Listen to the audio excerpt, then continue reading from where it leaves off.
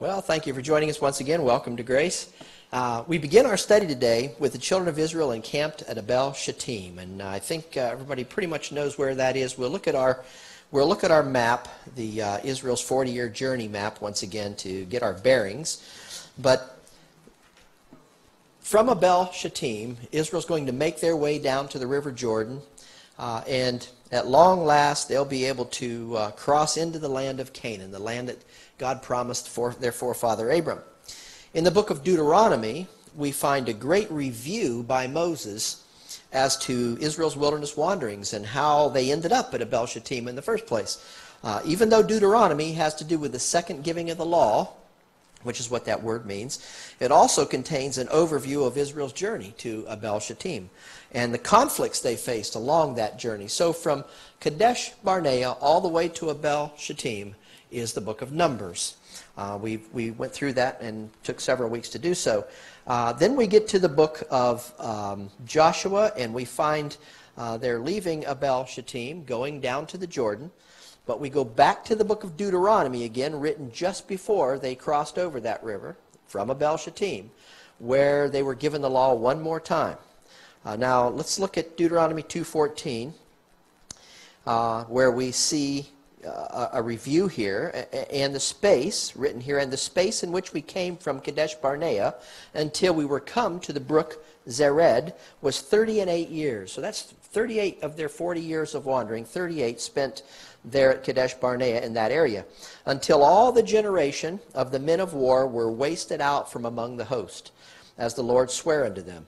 You recall that the generation God delivered from Egyptian captivity was not permitted to enter the land because of unbelief. They demonstrated greater faith in the 10 spies who returned with that negative report that Israel should not even attempt to enter Canaan than they had shown in the Most High God, who told them earlier that He would drive out their enemies before them and that the land belonged to them.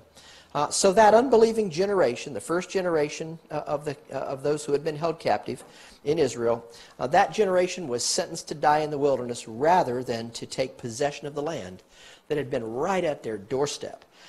We then came to the second generation of Israel as they were encamped at Abel Shittim.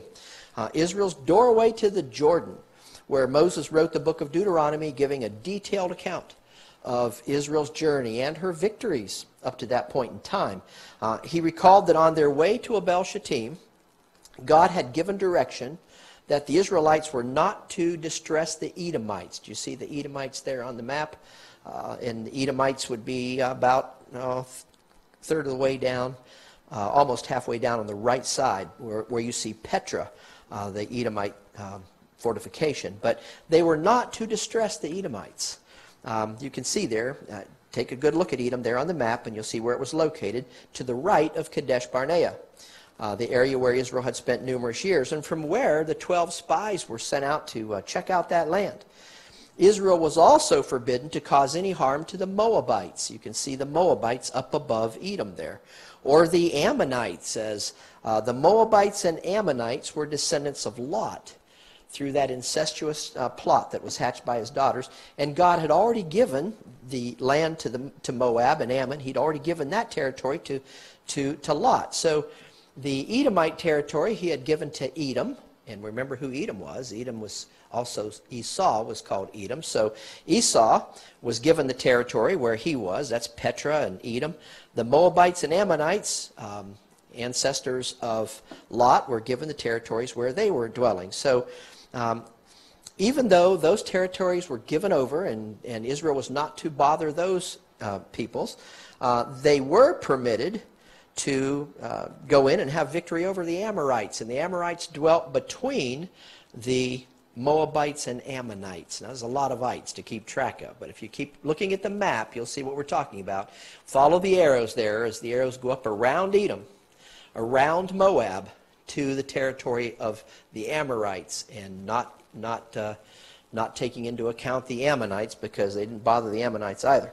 And so it was in this territory, actually there and above Ammon, that Israel would encounter two kings, King Sihon and King Og. Anyone heard of King Sihon and King Og? Well, they were special in a particular way. We didn't fully expand on that in our previous session, so we'll go into it more today. This is where we'll move to a new map I've entitled Conquest of the Kings. The account of Israel's battle against these two kings, Sihon and Og, and their armies demonstrates the mighty way that God exercised his compound Jehovah name on behalf of his people. Now, by the way, Israel's defeat of these two kings, Sihon and Og, was the reason why Balak sent Balaam to curse Israel, or called for Balaam to curse Israel, which we took note of in an earlier study. Heshbon, a major city of the Amorites, and I don't know if we have that there. We do. Okay, Heshbon, a major city, sat eastward of Abel Shittim and under King Sihon's rulership. So to the north of Sihon's territory was the kingdom of Og. He was up further north, and Og was King Sihon's brother. Now, King Og's territory was known as Bashan. You can see that up there. I think I've got that. If we don't have that listed up there, it'll be listed on another one. And that was the territory of Bashan. Edrei, I think you can see Edrei up there, was a major city in the territory of Bashan.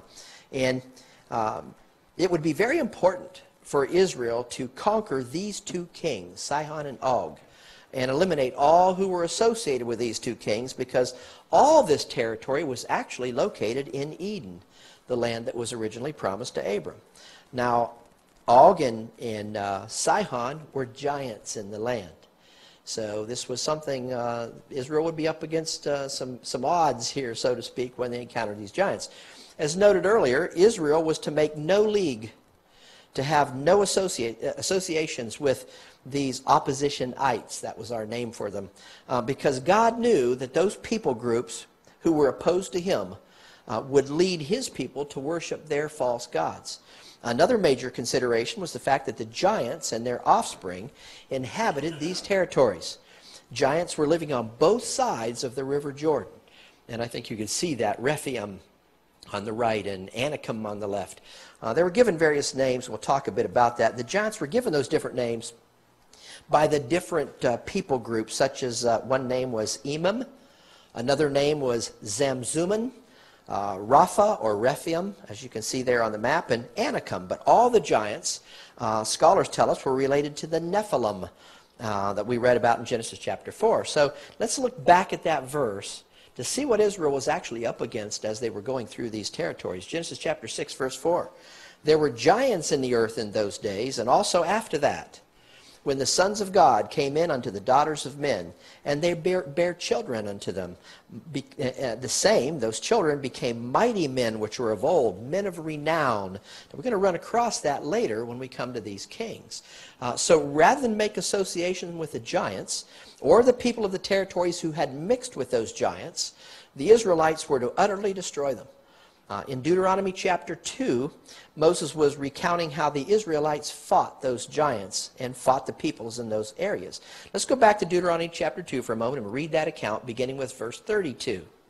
Then Sihon, a giant and a king of that territory, came out against us, he and all his people, to fight at Jahaz.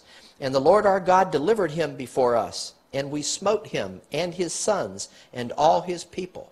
And we took all his cities at that time and utterly destroyed, notice it here, the men and the women and the little ones of every city. We left none to remain. Why would they slaughter the men, the women, and the little ones of that area? Well, this is proof positive, folks, that God has always had a foreknowledge of faith. Just as he knew very well before Jacob and Esau ever drew breath how those two and their descendants would respond to him, God knew equally well how the people Israel would encounter on their journey to the Jordan would adversely affect his nation, given sufficient time and the opportunity to do so. In fact, the people of King Sihon had come out to fight against Israel in order to prevent their passage toward Jordan. So, not only that, but remember, these people groups were mixed with the giants. And those giants, we didn't call them man, we didn't call them angel. At one period of time in past studies, we called them mangel.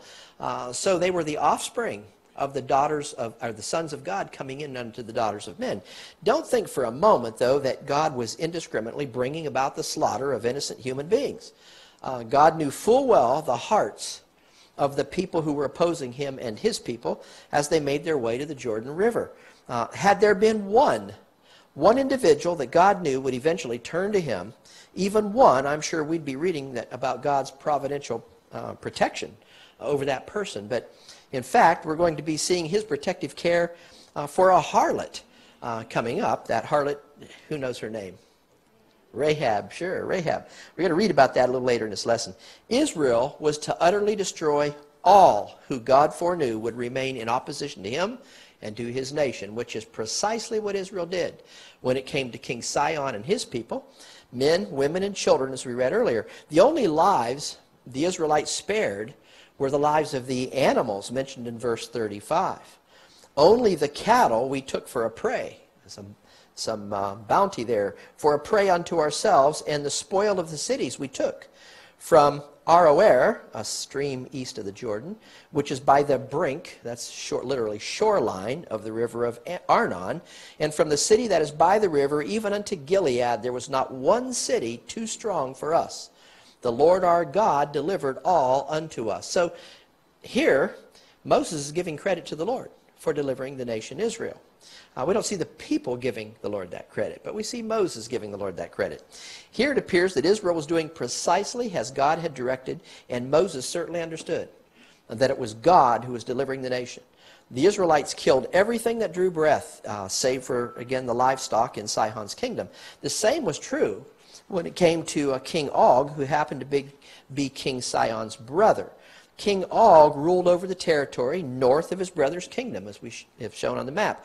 King Og was a Rephaim, a giant. Listen to Moses recount the story of Israel's defeat of King Og in Deuteronomy chapter 3, beginning with verse 1. Then we turned and went up to the way of Bashan. That was in that northern area there, north of the Ammonites.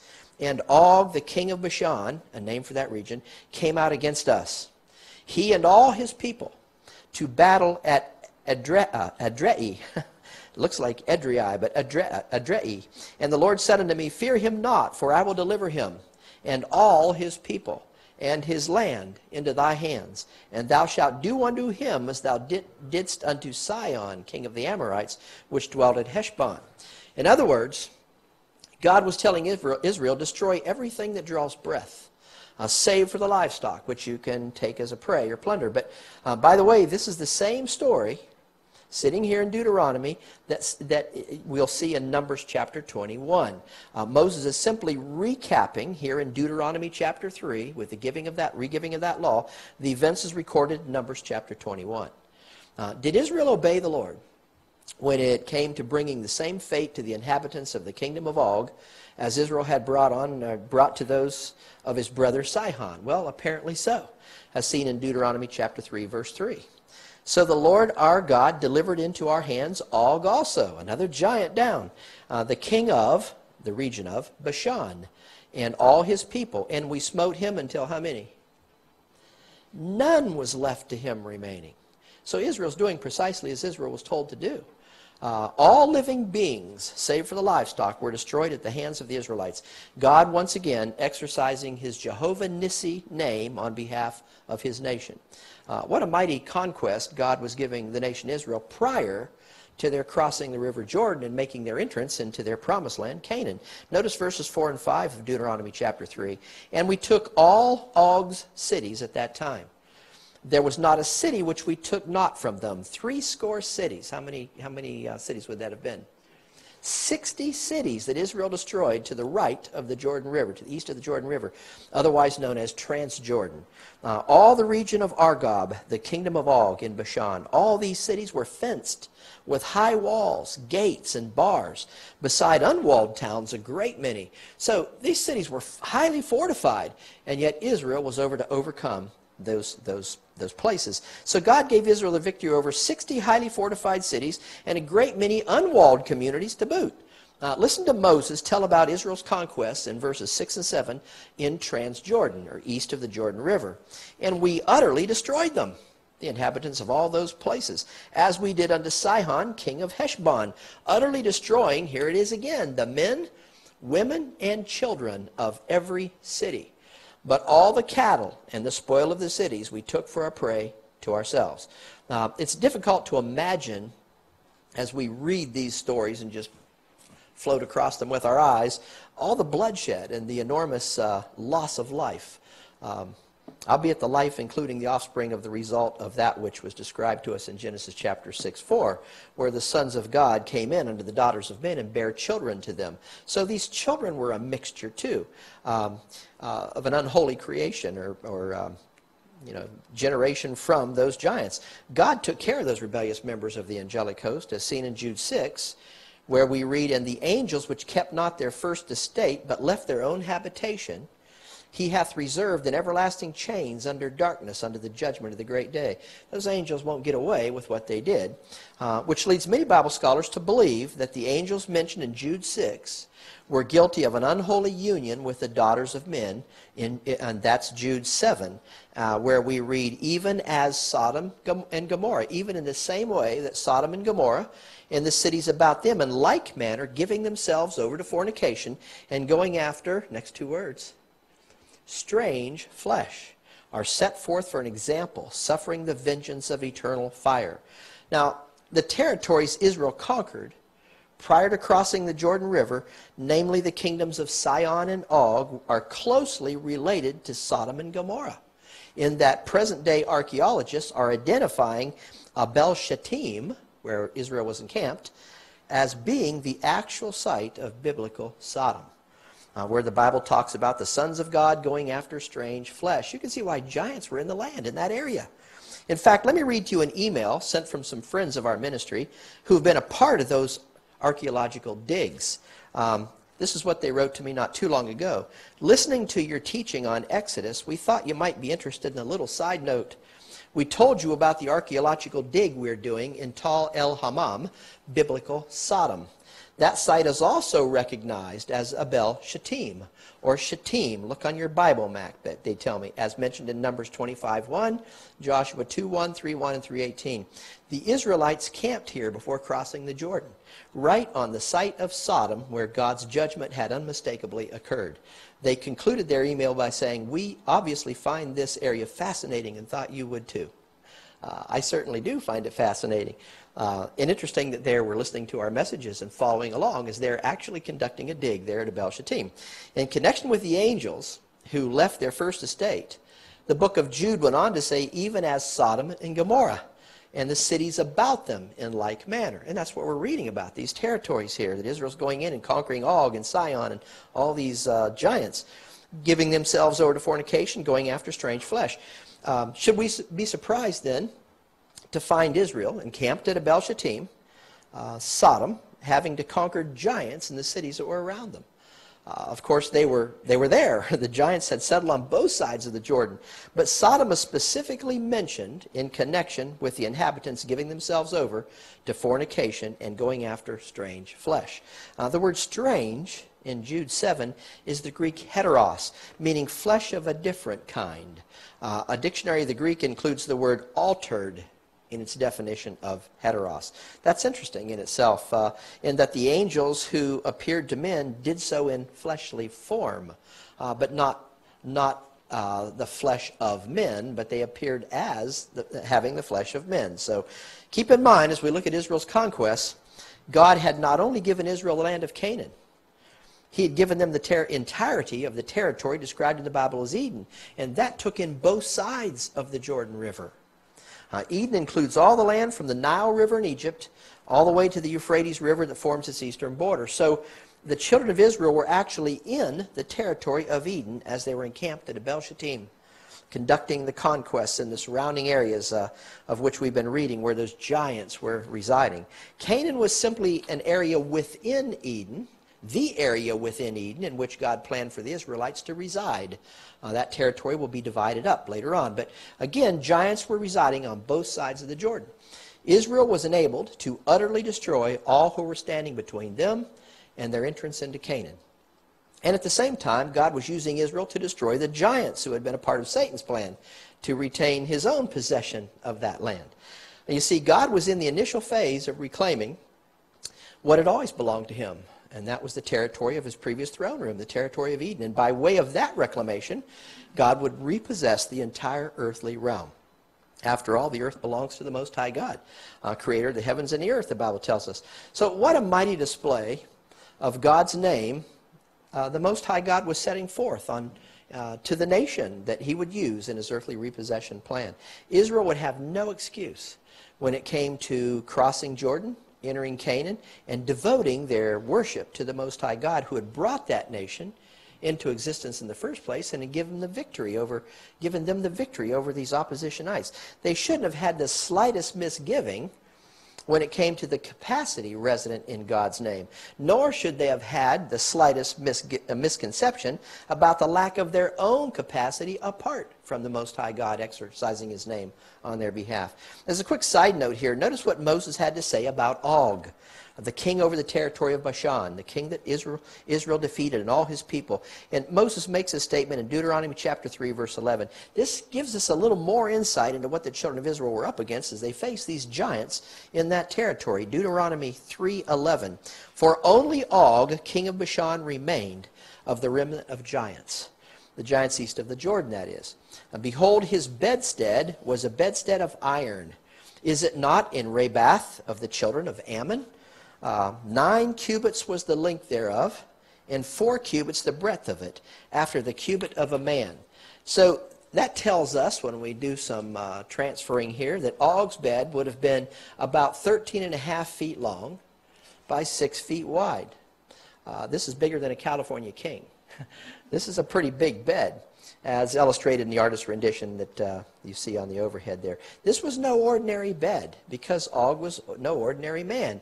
It was a bed fit for a giant. It was a bedstead of iron, according to Moses.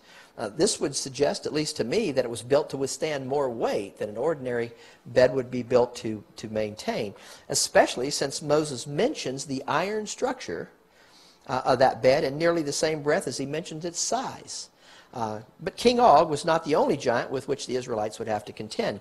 The sons of Anak, the giants referred to as the Anakim, are said to have been occupying Hebron inside the land of Canaan, according to the book of Numbers. And this is where Israel's headed. So you can see Hebron there to the lower left. Yeah, it's all the way to the lower left around all those little stars that represent slaughters that Israel conducted. But Hebron's to the lower left on our Conquest of the Kings map. These maps are on our website under the Resource tab. Israel would not only have to contend with giants to the east side of Jordan, they'd have to battle against giants after crossing the Jordan. It's obvious that Satan was intent on keeping Israel out of the land that God had given them. And the giants who were occupying that land were simply just another of Satan's battle strategies against the Most High God. Looking northward from Hebron, on the left of the map, we find the city of Gath toward the top. You see that? You see some heads nodding. You see the city of Gath, often referred to as Gath of the Philistines. Now what does that tell you? There have been numerous archaeological digs in Gath, by the way. 1 Chronicles chapter 20 talks about a huge man who abode in that city. This man was apparently a giant. Notice verses 6 and 7 as we jump ahead for a brief time to 1 Chronicles. 1 Chronicles 20, verse 6. And yet again there was war at Gath, where was a man of great stature. Now these men, these giants, as we learned earlier, were men of renown and the offspring of the giants. Look at this figure, though, this man of great stature, whose fingers and toes were 24, 6 on each hand, 6 on each foot. And he also was the son of the giant. Now that's definite articles present. The son of what giant? Most have heard of biblical Goliath, the Philistine giant that David encountered later in Israel's history. Well, Gath was the home city of Goliath and his brothers. So again, there were giants on both sides of the Jordan River prior to Israel arriving at Abel Shittim. They were firmly entrenched in that area. And Satan knew it, and so did God. The 10 spies had earlier stated that the Israelites were grasshopper in comparison to the residents in Canaan. An obvious exaggeration. They weren't grasshoppers, but not trusting God, those spies, there's 10 of them at least, were afraid to enter the land. They didn't want Israel to even make an attempt to enter the land. But you can easily see what Israel was up against once again and what they had to contend with if they were to occupy the land that God had given them. Giants were dwelling throughout that territory. Since God had given Israel the victory over giants before they crossed the Jordan, Israel was being clearly shown by the Most High God that they could fully rely upon Him to deliver them after they had come into the land of Canaan. Let's move from the book of Deuteronomy to the book of Joshua. And we'll spend most of our time in Joshua now today for the remaining of this study, and then we'll be ready to move into Judges next week. But we're going to go back to the book of Joshua as the Lord told Joshua to prepare the nation to make their crossing of the river Jordan. Here it is in Joshua chapter 1, right at the outset. Now after the death of Moses, the servant of the Lord, it came to pass that the Lord spake unto Joshua the son of Nun, Moses' minister, his sidekick assistant, we might say, saying, Moses my servant is dead. Now therefore arise, Joshua, go over this Jordan, thou and all this people, unto the land which I do give to them, even to the children of Israel. Now, watch God describe to Joshua the territory that belonged to Israel in verses 3 and 4. Every place that the sole of your foot shall tread upon, that have I given unto you, as I said unto Moses, from the wilderness and this Lebanon, even unto the great river, the river Euphrates, all the land of the Hittites, and unto the great sea, toward the going down of the sun, shall be your coast. Would Israel have any problem occupying the territory God had given them? Well, the Lord gives Joshua the answer to that question in verses 5 and 6. There shall not any man be able to stand before thee all the days of thy life. What a promise to Joshua, warrior Joshua. As I was with Moses, so I will be with thee. I will not fail thee nor forsake thee. Magnificent promise here. There shall not any man be able to stand before thee all the days of thy life. Joshua would lead Israel to victory in every conflict they faced. Be strong and of a good courage, for unto this people shalt thou divide for an inheritance the land which I swear unto their fathers to give them. So God had made a promise to Abram, and God intended to keep His promise. As simple as that. This is the I am that I am component of God's name that He wanted Israel to learn. God is the ever-faithful one, the ever-present, ever-faithful one, the self-existent one. And God would faithfully exercise His name on behalf of His nation. God keeps His promises. Israel could count on this. 3 times God told Joshua to be strong and courageous. The third time, sitting in verse 9, where the Lord stated, Have I not commanded thee? Be strong and of a good courage. Be not afraid, neither be thou dismayed. The tendency would have been to be just those things, especially facing those giants and their size. For the Lord thy God is with thee, whithersoever thou goest. One of God's compound Jehovah names is Jehovah Shammah. We noted this earlier. It is on our chart there, meaning the Lord is present. He said, God is with thee whithersoever thou goest. The Lord is here. The Lord will be there. The Lord is with you wherever you go. And this is something that the Most High God wanted Israel to learn about His name, given they'll have the responsibility in time future to make His name great among the nations of the earth when this millennial kingdom is set up.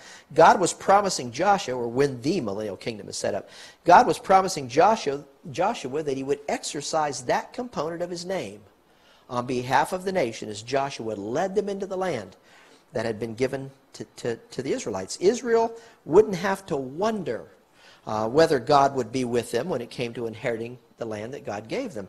They should know that He would be. God knew that Israel would have to come against the people who were doing Satan's bidding, including all those giants we took note of, who were already firmly entrenched in that land.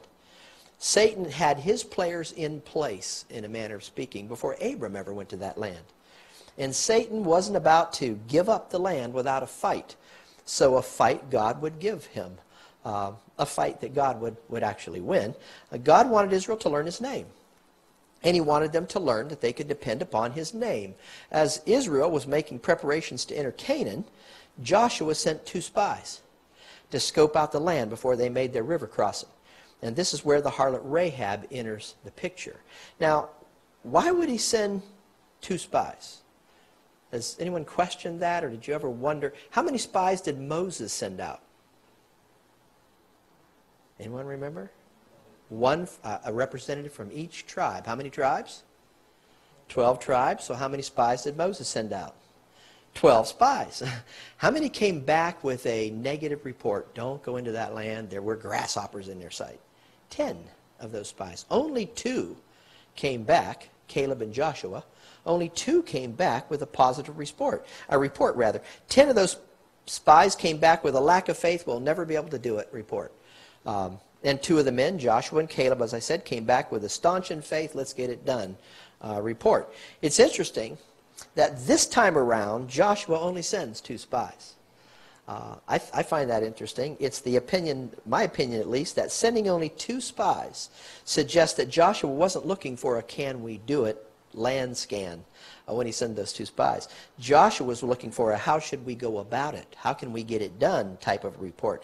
Joshua fully expecting that God would get it done for the nation. The 2 spies Joshua sent to search out the land came to the house of a lady named Rahab. And some of you are familiar with that story. Most of the young people who've had Sunday school days remember Rahab. Who was Rahab? Some folks might ask. Well, Rahab was a Canaanite. Rahab was a Gentile. And Rahab was a prostitute living in Jericho.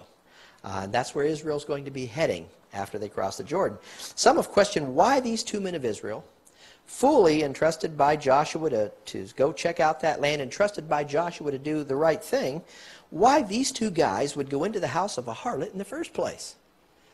Did they know where they were going? What were those 2 men thinking? Now, don't allow your imaginations to turn immediately toward the negative. They may not have known, not being from that area, that Rahab was a prostitute. But let's assume they did know that she was a prostitute. And running an inn, by the way. Even if they had known those details, think about it. These men were spies. What better place to remain incognito than in a house known to be frequented often and by various men? If you don't think that God's plan included the use of Rahab before these spies from Joshua snuck into the land, you should understand that this prostitute from Jericho is in the genealogy of Jesus Christ. Did you know that?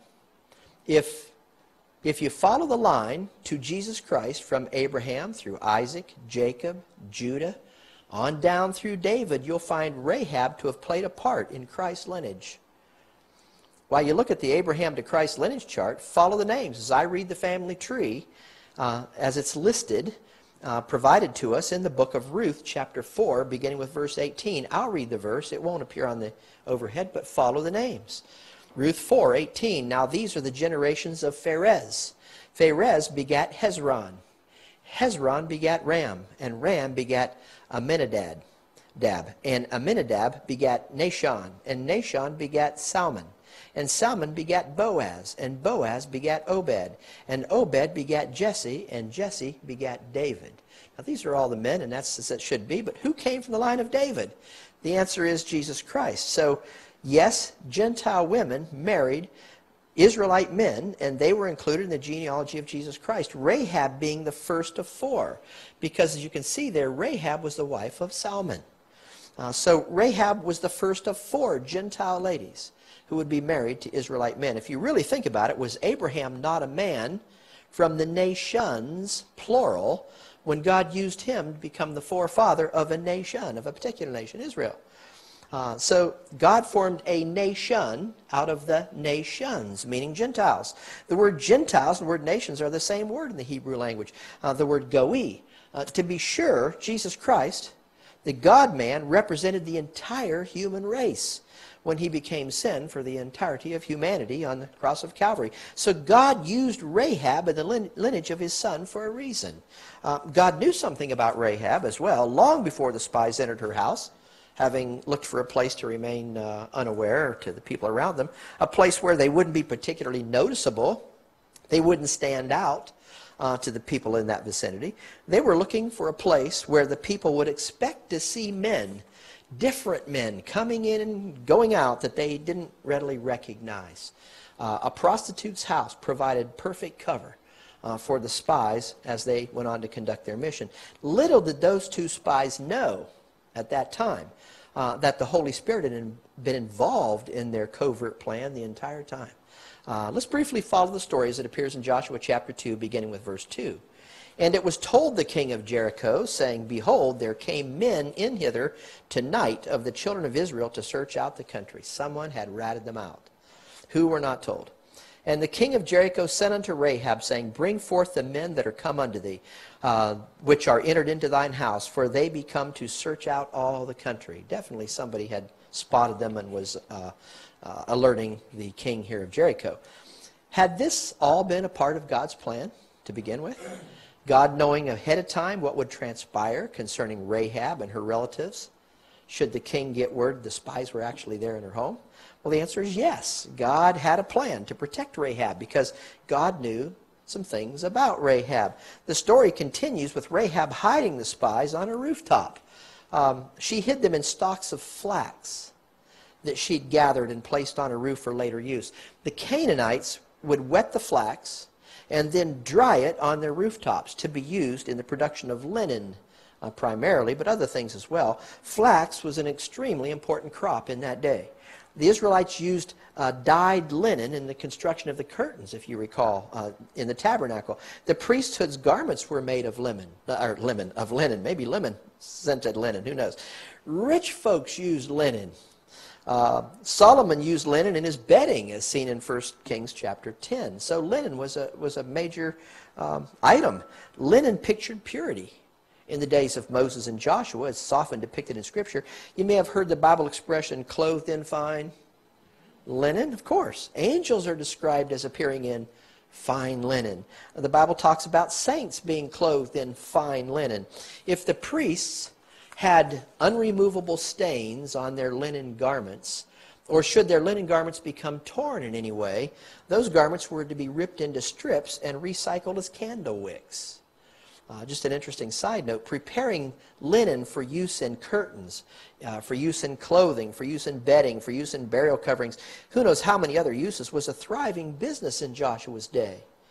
Gathering flax and preparing it for use by the producers of those products would have been a way to add to a person's income at that time. Rahab was doing that very thing. Little would the authorities think anything to be amiss, anything untoward going on when Rahab had stocks of linen piled high on her rooftop for the drying process. That's where the linen was dried. Interestingly enough, Proverbs 31 verse 13 describes the virtuous woman of that day as one who seeketh wool and flax and worketh willingly with her hands. I'm sure some of you remember that. This is not to tell the ladies of today they're to run out and seek wool and flax, but that's what they did in that day. Well, Rahab was a woman who gathered flax, but Rahab was far from being a virtuous woman. She was cunning. She was a cunning woman. But if you had known Rahab in those days, virtuous would probably be the last word that would come to your mind when used to describe Rahab. The story goes on in Joshua to tell how the king sent to Rahab's house for the surrender of the men who she had been lodging and hiding out. The spies couldn't be found because Rahab had secreted them away under all that flax that she had accumulated on her rooftop. Might she have been given that flax in return for the favors of her profession? We don't know, but that's just something interesting to ponder. We're not told how she acquired the flax, only that she had a sufficient quantity of it to provide a suitable hiding place for the two spies sent from Joshua. When the authorities arrived, Rahab told them that the men had indeed been there. She didn't lie about that. They had been there, but that they had left and that she didn't know where they had actually gone. Her plan was for the spies to leave her house after nightfall. She lowered them down, after the city gate had been closed, and after the authorities were long gone in search of those two spies. In return for not divulging their whereabouts, Rahab made the spies promise that when the Israelites entered Jericho, all of her household would be spared. And she was to put a scarlet cloth there hanging from her window so that when Israel entered Jericho, they'd know not to bother that household. Rahab was not only a Canaanite, she was not only a Gentile, she was not only a prostitute, Rahab was a conniving prevaricator. Put simply, Rahab was a liar. She lied to the king's men in order to protect God's men. Yet look how mightily God had planned to use this Gentile prostitute named Rahab. She would indeed be protected when the Israelites entered Jericho, and Rahab would have a place within the genealogy of Jesus Christ. Is that not amazing? This is just additional proof that God didn't choose to use the cream of the crop, in a manner of speaking, when it came to fleshly performance in his plan to repossess the earthly realm. God never chose to use men based on their behavior. We've seen that over and over again in our journey through the Bible. Those that God chose to use were chosen on the basis of what God foreknew would be their belief, not their behavior.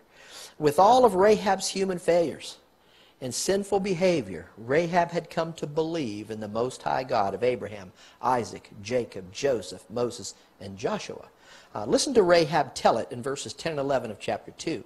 For we, now notice that pronoun we, this would be the people of Jericho.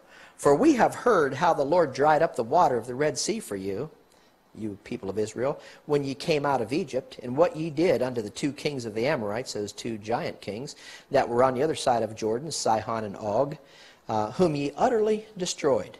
Verse 11 continues, and like verse 10, it begins with the pronoun we once again. And as soon as we, the people of Jericho, had heard these things, our hearts did melt. Neither did there remain any more courage in any man because of you, you Israelite people. Now we come to Rahab's personal mindset in the remainder of the verse. This is her statement. For the Lord your God, he is God in heaven above and in earth beneath. Now we know what Rahab believed. Rahab, the Canaanite, the Gentile, the conniving, lying, prostitute of Jericho, was professing her belief in the God that the children of Israel were not confessing themselves. Their faith, for the most part, was in Joshua. He had led them in victory, but we don't see anywhere where they're praising the Most High God for what he was doing on their behalf. Take the man through whom through whom God had been working out of the picture. Take Joshua out of the way. And how much faith do you suppose the children of Israel would have had in the God of their forefather Abraham when it came to those giants? I want to take you back to the words of Moses just before he passed the mantle on to Joshua. Notice his words to Israel at the close of Deuteronomy chapter 33, beginning with verse 27. The eternal God is thy refuge, Moses told him, and underneath are the everlasting arms. You see, you've heard this statement before. And he, the eternal God, shall thrust out the enemy from before thee, and shall say, destroy them. Israel then shall dwell in safety alone. The fountain of Jacob shall be upon a land of corn and wine. Also his heaven shall drop down dew. Would Israel do this for God? Well, we're tempted to say yes, but the answer is an emphatic no. Notice verse 27 once again. God would do it for Israel. Israel wouldn't do it for God.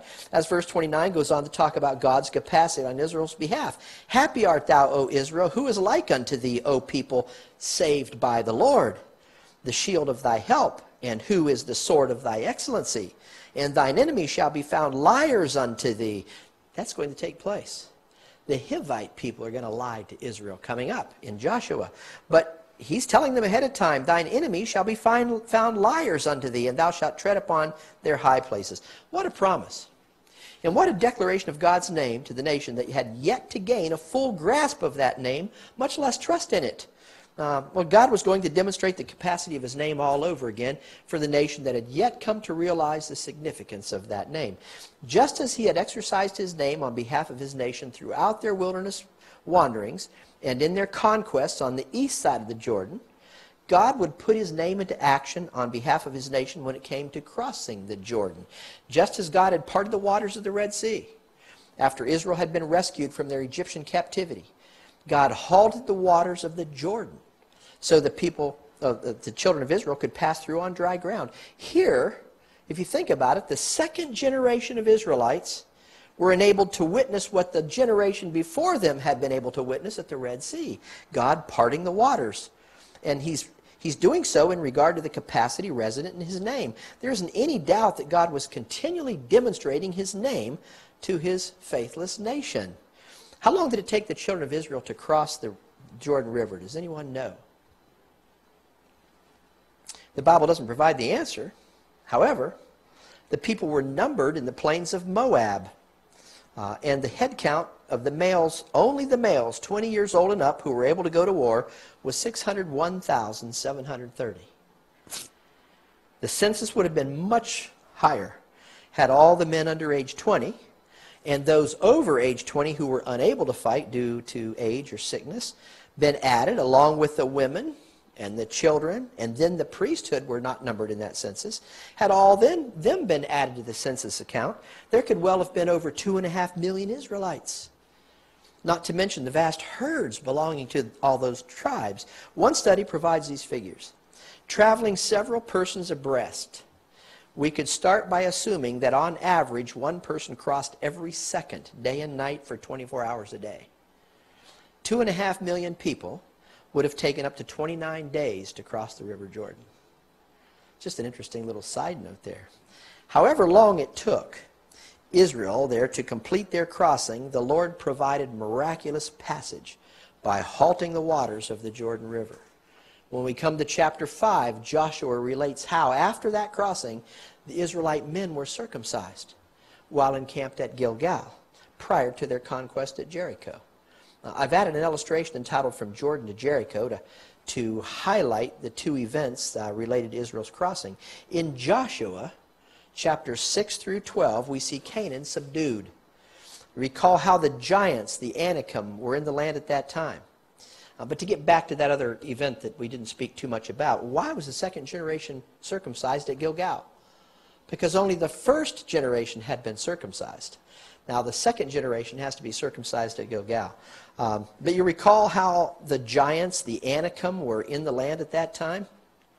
To show you that, that God meant what he said what he meant what he said when told Joshua would drive out the inhabitants of the land before them, we'll visit some of Israel's conquests in their acquisition of Canaan. Judges chapters 6 through 12 are all about Israel's conquests in Canaan. The first victory for Israel in Canaan came where? At Jericho. This event's perhaps one of the most well-known stories of Scripture, especially to young people who've had Sunday school. Do you recall what happened there? Well, Joshua and the warriors of Israel were told to encircle Jericho once a day for 6 days. Then on the seventh day, they were to encircle the city 7 times. The people were told to keep totally silent until Joshua gave the order to shout after that 7th encircling.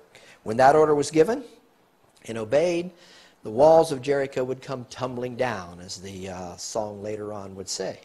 Israel wouldn't have to bring those walls down, because God would bring those walls down for Israel. There's no questioning the display of God's name on that day, is there? Let's take a brief look at what happened on the 7th day after the 7th circling of the city and the shout by the people. And it came to pass, Joshua 6, verses 16 and 17, at the 7th time, when the priests blew with the trumpets, Joshua said unto the people, Shout, for the Lord hath given you the city, and the city shall be accursed, even it and all that are therein, to the Lord. Only Rahab the harlot shall live, she and all that are with her in her house, because she hid the messengers that we sent. How did Israel fare? Well, most of you know that the walls of Jericho did indeed come tumbling down. A better question would be, how did the inhabitants of Jericho fare? Save for Rahab and her relatives, of course. The answer sits in verse 21. And they, speaking of the warriors of Israel, utterly destroyed how many? All that was in the city, both man and woman, young and old, and ox and sheep and ass, with the edge of the sword. The Israelite fighters were told that they could take all the gold, all the silver, the vessels of brass and iron from Jericho, so that those goods could be placed in the treasury of the house of the Lord. In other words, those goods belonged to the Lord, not to the warriors. However, they were warned not to take what the Bible calls the accursed thing, which if any man took, he was to be burnt, fried to a crisp, along with everything that belonged to that man, including his sons, his daughters, his herds, his tent, anything else that man may have owned was to be totally burned. Well, no one knew that a member of the Israelite forces had done the very thing those forces were sternly commanded not to do. They didn't know it until, that is, they were defeated by the king Ai, a king who ruled over very few people. and who made Israel's army retreat like a bunch of whipped puppies. You see, at Jericho, all the bounty was to be brought to the house of the Lord. Israel had such success at Jericho, they reasoned they'd have no difficulty at all in conquering Ai, a very small place. But you see, God refused to exercise his name after Jericho on behalf of Israel at Ai. Why? Because a member of the nation hadn't followed God's directions back at Jericho. Anyone know the name of that man? Well, Joshua was grieving Israel's defeat, being bested by such a small group of fighters at Ai, and he knew that would demoralize the people of his nation. When the Lord revealed what a member of Israel's army, a man named Achan, had taken. Achan had stolen some bounty for himself, and he had hidden his treasure under the dirt floor of his tent. What belonged to the Lord was not to be taken. A lesson soon to be learned by the man named Achan. We could do some poetry here, could we not? In Joshua chapter 7, Achan made his confession. He was confronted by Joshua, and Achan made his confession, and God's directions in the case of such a transgression were to be carried out on Achan and his family to the full. What's God showing Israel here? I keep my word. If I promised you this is what will happen to a man who does such a transgression, this is exactly what will happen to that man. So God was showing Israel here that he would keep his word. And Achan, along with his entire household, his animals, his relatives, everything he owned, including his tent, were to be destroyed by fire. It was only after Israel carried out the punishment that Achan's transgression called for that God would then begin with the nation in their conquest of Canaan. Israel carried out the punishment, after which God told Joshua to confront the forces of King Ai a second time. Try it now. It'll work for you now. Notice the results of that second conflict in Joshua chapter 8, verses 25 and 26. And so it was that all that fell that day, both of men and women, were 12,000, even all the men of Ai. For Joshua drew not his hand back, wherewith he stretched out the spear, until he had utterly destroyed, next word, every single one of the inhabitants of Ai. Not many, not most, but every single one of the people of the city. Of course, news of that victory, Israel's victory at Ai, along with their victory over the two kings on the other side of the Jordan, King Sihon and Og, began to spread like wildfire throughout that area of Canaan. And as a consequence, fear began to spread like wildfire through the residents of Canaan. I want you to notice those who were gathering against Israel as we come to Joshua chapter 9. And keep in mind, again, Joshua is a bit different, that Joshua is all about conflict. Joshua is all about conquest, the conquest of Israel, of God for Israel, so the land would be prepared, opened up, so that Israel could take their positions, the tribes could take their ownership of Canaan. Verse 1 in Joshua 9 opens with the ominous intention of more than a few opposition kings as Satan began amassing his brigades to fight against Israel. Joshua 9 verses 1 and 2, and it came to pass when all the kings which were on this side of Jordan, in the hills, in the valleys, and all the coasts of the great sea over against Lebanon, the Hittite and the Amorite, the Canaanite, the Perizzite, the Hivite, the Jebusite, all those oppositionites we've been talking about all along, when they heard thereof, what Israel had done, that they gathered themselves together to fight with Joshua and with Israel with one accord. They didn't gather together to join his team and fight alongside him. They joined together to fight against him. So that is all but one group. And that group was from a small place called Gibeon.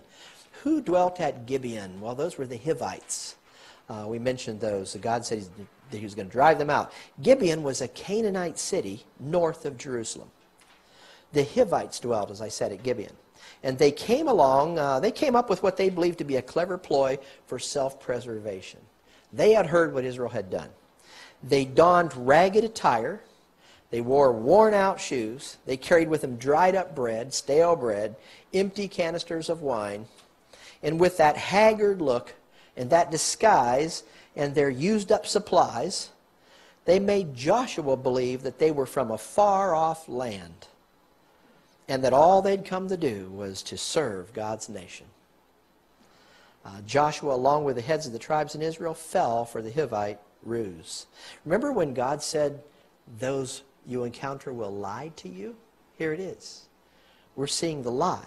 Verse 14 is the telling verse where Joshua and the leaders of the nation are concerned, folks. What should they have done at this point in time? Stop and think about it now. The lesson is about God's name. Should they have called upon the name of the Lord for further instruction? Or should they have taken it upon themselves to determine their own direction? Their response to the Hivite impostors will tell us the degree to which Israel had learned their lesson about who they were not and about their need of who God really is, and that they could count on Him to lead them. Let's look at their response at this time. Joshua 9:14. After all this conquering they'd done, and the men of Israel took of there the Hivites' victuals. In other words, they fell for the ploy concerning their spent provisions. And here it is. The men of Israel asked not counsel at the mouth of the Lord. Well, they didn't need His advice, did they? Look at all the destruction they'd already brought, all the slaughter of the people that had already taken place with the Lord fighting on their behalf. They don't need Him now. Things are going well. Another failure of the nation to call upon God's name. Now, in light of all that we've seen thus far, a demonstration of the failure of man followed right on the heels of that by a presentation of the capacity resident in God's name. What should we expect to see next if the pattern holds true? We've seen the failure of man. We see it right there. They did not call upon the name of the Lord. On the heels of man's lack of capacity, as proven by his performance, we should expect to see God demonstrate the capacity of His name all over again through the exercise of His power on behalf of His people. That's been the pattern. The performance failure of man, the power inherent in God's name, and all in connection with God's plan to repossess the earthly realm.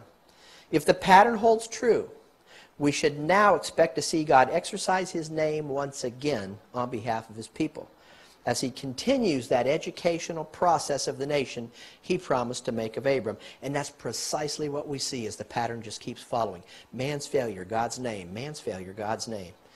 In Joshua chapter 10, Joshua defeated the Amorite armies of 5 kings, we won't go into the details, who were coming against the city of Gibeon. In fact, God made the sun stand still for an entire day until Israel had conquered her foes. But Israel hadn't been the power source of that victory, as we well know. You have to love the way verse 14 ends in chapter 10. It ends with these words, "For the Lord fought for Israel," exercising His name all over again. And He didn't stop fighting for Israel on that occasion. All the way up through chapter 12 of Joshua, and that's what the book of Joshua is primarily about. God fought for His people Israel in the land that He promised to give them. We won't go into all the details of Israel's battle, but just a few. In Joshua chapter 10, Joshua took a location called Makkedah with the edge of the sword.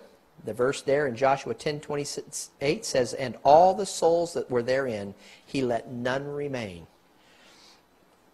There's a battle at Libnah, another area, in Joshua chapter 10 as well, verse 30.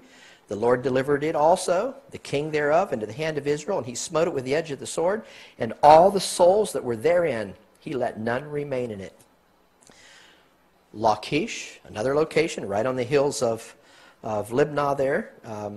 Same story. Joshua 10:32, the verses follow right on the heels of one of the other. "The Lord delivered Lachish into the hand of Israel, which took it on the second day, and smote it with the edge of the sword, and all the souls that were therein, according to all that He had done unto Libnah." So there was a veritable bloodbath going on in the land of Canaan. As God was preparing that land, emptying that land out, as He was fighting on behalf of His nation. The city of Gezer was destroyed in verse 33. The verse says the same thing, until Joshua had left none remaining in Gezer. Joshua 10:35, another area there, Egon, and all the souls that were therein, He utterly destroyed that day. Joshua 10:37, Hebron, utterly destroyed all the souls that were therein. Verse 39, Debir, He took it, left none remaining, destroyed all the souls that were therein. We see a summary, and let's just look at very quickly at the summary. Here it is, Joshua 10, and we're just going to jump ahead to verse 40 and 42. Here it is, the summary. "So Joshua smote all the country of the hills, and of the south, and of the vale, and of the springs, and all their kings. He left none remaining, but utterly destroyed all that breathed, as the Lord God of Israel commanded. And all these kings and their land did Joshua take at one time, because the Lord God of Israel fought for Israel." Now, this should take us back to a verse. And I'll just say it very quickly. It's Leviticus chapter 26, verse 8. Do any of you remember that? It's used today in our day when it's actually not for us. It was for the people of another day. And 5 of you shall chase 100. And 100 of you shall put 10,000 to flight. And your enemy shall fall before you by the sword. Now you know what that's talking about. You can relate that right back to the book of Joshua. We'll see it again in the book of Judges where the numbers are actually put there. Had Israel learned about God's name? You think they actually came to understand God's name at that time, and he would be her banner and her conquering hero? Had they learned it sufficiently enough about God's name that they would trust in that name and call upon that name? Well, we'll pick it up here, and we'll be entering the book of Judges, and we'll see if that was the case. They should not have chosen to have God deal with them by way of their performance under a law contract. And I think that's what we're going to see as we continue on. Let's look to the Lord in prayer, and we'll pick it up here in our next study as we'll look to the book of Judges.